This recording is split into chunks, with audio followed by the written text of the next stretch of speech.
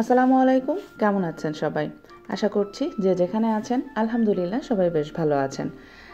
চলে এলাম আপনাদের সামনে রান্নার আরেকটি রেসিপি নিয়ে। তৈরি করে আজকে দেখাচ্ছি সাজনে দিয়ে মসুরের ডাল। খুব পপুলার এই খাবারটি। আমি আমার ওয়েতে আমার মতো করে আপনাদেরকে দেখানোর চেষ্টা করব। আশা করছি আপনাদের কাছে ভালো লাগবে। আর যদি ভালো লেগে থাকে অবশ্যই আমার চ্যানেলটি সাবস্ক্রাইব করবেন, লাইক করবেন, শেয়ার করবেন ফ্রেন্ডস আর ফ্যামিলিদের সাথে। আর হ্যাঁ, ফেসবুক পেজটি কিন্তু জয়েন করতে ভুলবেন না। চলুন চলে যাওয়া যাক মেইন প্রসেসিংয়ে। শুরুতেই আমি এখানে 1 কাপ পরিমাণে মসুরের ডাল ধুয়ে কড়াইতে রেখে দিয়েছি অলরেডি। এখন আমি এর মধ্যে দিয়ে দিচ্ছি প্রায় 3 কাপ পরিমাণে পানি, মানে মোটামুটিভাবে ডালটা সেদ্ধ হওয়ার জন্য যতটুকু পানি দরকার।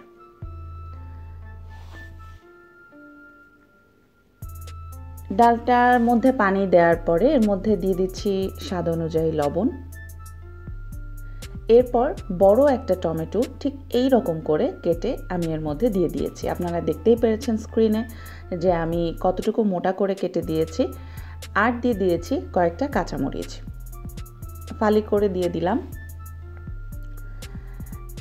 এবার ডালটাকে সেদ্ধ হওয়ার জন্য চুলায় রেখে দিচ্ছি প্রায় 10 মিনিটের মতো।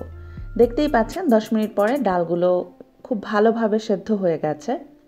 এর মধ্যে দিয়ে দিচ্ছি 1/4 চা চামচ পরিমাণ হলুদের গুঁড়ো। হলুদের এই গুঁড়োটা দিয়ে ডালটাকে আবার একটু নেড়ে চেড়ে দিচ্ছি। আমি সবসময় ডালটা সেদ্ধ হওয়ার পরই হলুদের গুঁড়াটা দিয়ে থাকি। তার কারণ হচ্ছে আমি যদি শুরুতেই ডালের ভেতরে হলুদ দিয়ে দেই তাহলে কিন্তু ডালটা সেদ্ধ হতে হতে ডালের রঙটা কালো হয়ে যায়। এখন আমি একটা ডাল ঘুটনির সাহায্যে আধা ভাঙা করে নিচ্ছি ডালগুলোকে, কারণ বেশি আমি ভাঙবো না।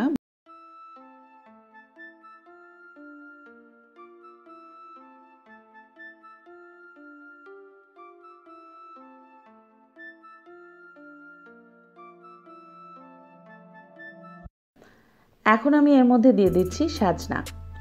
এই সাজনাটা আমি 4টা সাজনা নিয়েছি, দেখতেই পাচ্ছেন। সাজনাগুলোকে খুব ভালো করে ছুলে দেন আমি ডালের মধ্যে দিয়ে দিচ্ছি লম্বা লম্বা করে কেটে। কোয়ান্টিটিটা আপনাদের উপর ডিপেন্ডেন্ট, আপনারা যতটুকু পরিমাণে ইউজ করতে পারেন, যতটুকু পরিমাণে চান ততটুকু পরিমাণে ইউজ করতে পারেন।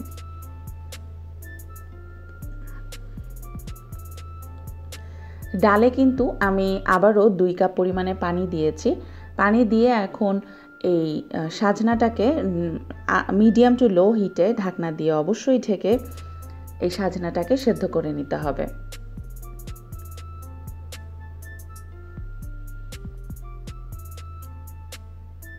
প্রায় 10 মিনিট পর দেখতেই পাচ্ছেন সাজনাগুলো খুব ভালোভাবে সেদ্ধ হয়ে গেছে।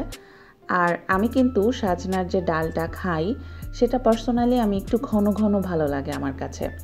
অনেকে পাতলা খায়, আমার আম্মাও অনেক পাতলা রান্না করে, আবার ঘনও রান্না করে, কিন্তু আমার কাছে কেন জানি ঘনটাই ভালো লাগে। তো আপনাদের কাছে যদি পাতলাটা ভালো লাগে সেক্ষেত্রে আপনারা পানিটা আরেকটু বাড়িয়ে দিতে পারেন। ওপাশে ডালটা একেবারেই সেদ্ধ হয়ে গেছে। এখন আমি ফোড়ন দেওয়ার জন্য একটা ফ্রাই প্যানে দিয়ে দিলাম 5 টেবিল চামচ পরিমাণ নর্মাল তেল। ফ্রাই প্যানের তেলটা যখন গরম হয়ে যাবে তখন দিয়ে দিচ্ছি এখানে 1/2 কাপ পরিমাণে পেঁয়াজ কুচি।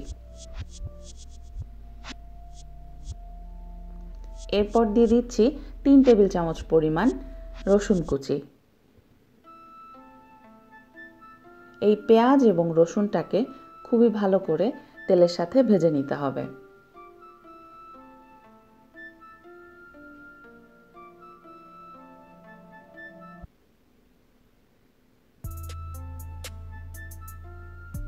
পেঁয়াজ এবং রসুনটা যখন আধা ভাজা হয়ে যাবে তখন এর মধ্যে দিয়ে দিলাম 2টা শুকনা মরিচ, ঠিক এইভাবে ভেঙে দিয়ে দিলাম।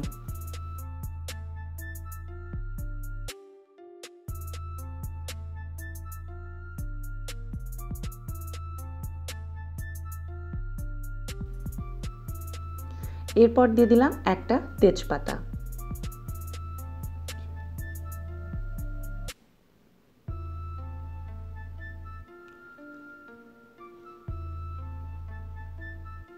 এরপর এগুলোকে আবারও একটু নেড়ে চেড়ে ভেজে নিতে হবে।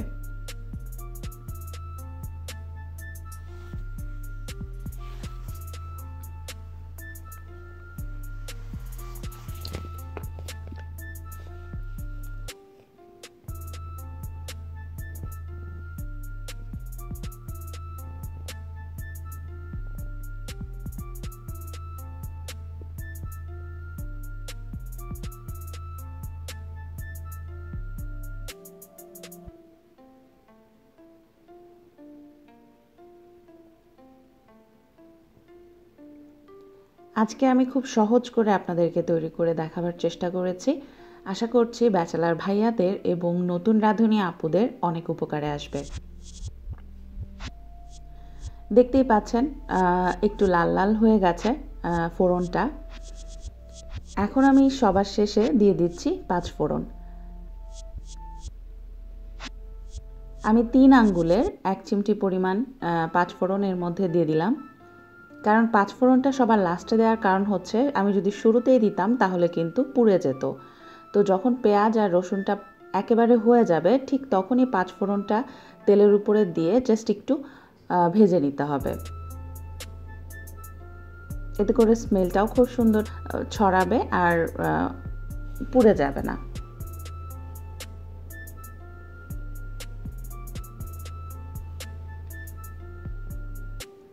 আমার ফোড়ন হয়ে গেছে, এর থেকে বেশি আমি কালো করব না। এবার আমি ডালের মধ্যে দিয়ে দিচ্ছি ডালের ফোড়ন।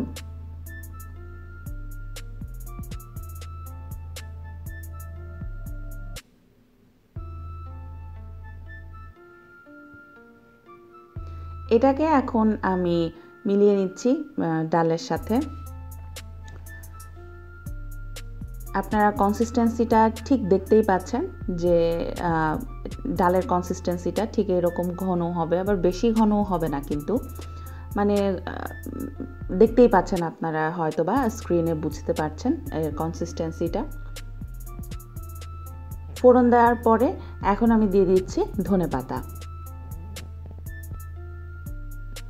এবার আর করার কিছুই নেই, কারণ রান্না কিন্তু টোটালি শেষ।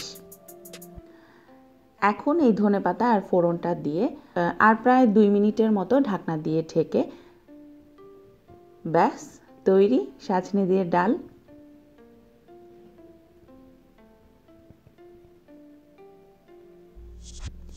আশা করছি আমার রেসিপিটি আপনাদের কাছে ভালো লেগেছে। যদি ভালো লেগে থাকে তাহলেই আমার সার্থকতা। এতক্ষণ সাথে থাকবার জন্য আপনাদের অসংখ্য অসংখ্য ধন্যবাদ। আবারও চলে আসবো আপনাদের সামনে। সেই পর্যন্ত সবাই ভালো থাকবেন, আমাদের জন্য দোয়া রাখবেন। আল্লাহ হাফেজ।